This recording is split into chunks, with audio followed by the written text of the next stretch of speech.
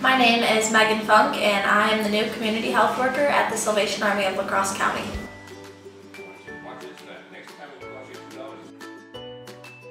My main role during the pandemic is just to ensure that the community or the individuals in it have resources to things that they need, whether that be informal counseling, therapy, transportation to doctor's appointments, just a social support, or just being a bridge between the health and service system and that individual. Salvation Army has had the Collaborative Health and Wellness Service here for 5 years.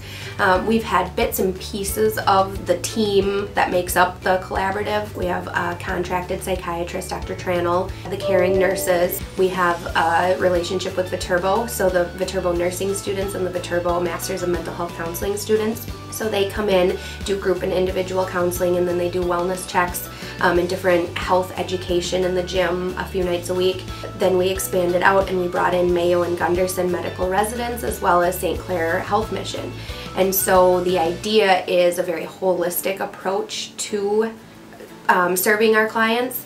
My main goal is just to ensure that everyone who qualifies for healthcare and food share within the homeless population or just the community in general has access to that. So when somebody comes in, yes, they come in, they check in, they get assigned a case manager, but then we also look at, do you have Badger Care? Do you have insurance? Do you have food share? If you don't have insurance, we try to get you over to St. Clare. We get a wellness check. I will be working at St. Clare's on Tuesdays and Thursdays, and my main goal there is just to take all phone calls or do telehealth to help people sign up for food share and health insurance, and get access to other government related services as well. And so rehabilitating that relationship so that our clients are comfortable seeking health care, that is a huge part of what the community health worker will be doing. I think a lot of people are scared to reach out for help, so my main goal is to just be a bridge.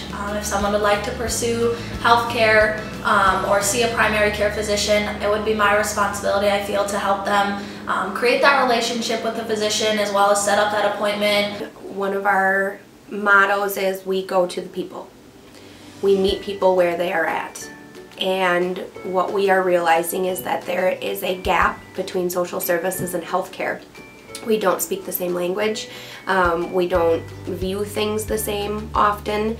And so since that was a barrier for a lot of our clients, we decided we were going to break that barrier down, and that was the best way that we thought when we got together and put our heads together that we could do that. I think our community is really fortunate to have a position like this, and I think Salvation Army is really excited about it. I am too. I think that potentially we have the ability to move mountains, and I'm really excited to see the changes that we're going to see in people's lives coming up. And I don't think that it'll be a very fast process, but I think that our goal is to just slowly and continuously help those in need. It takes a village.